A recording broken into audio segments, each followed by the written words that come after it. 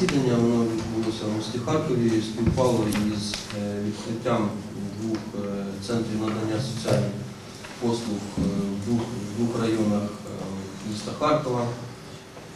В ньому взяли участь прем'єр-міністр України Володимир Гройсман, міністр соціальної політики, народні депутати України.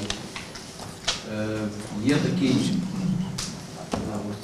рішення розпорядження уряду про проведення пілотного проекту, за яким в 5 містах України – це Київ, Харків, Одеса, Дніпро і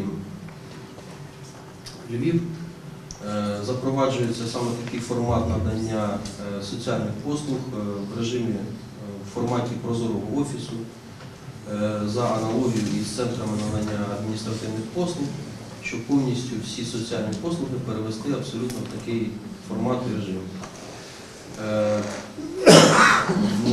На цей пілотний проект виділялися кошти, тобто на умовах співфінансування місцевого бюджету і державного бюджету. І за результатами цього пілотного проєкту такий досвід буде розповсюджуватись і далі на міста обласного значення, на інші, і так само буде переводитися цей ефект на інші міста вищого рівня.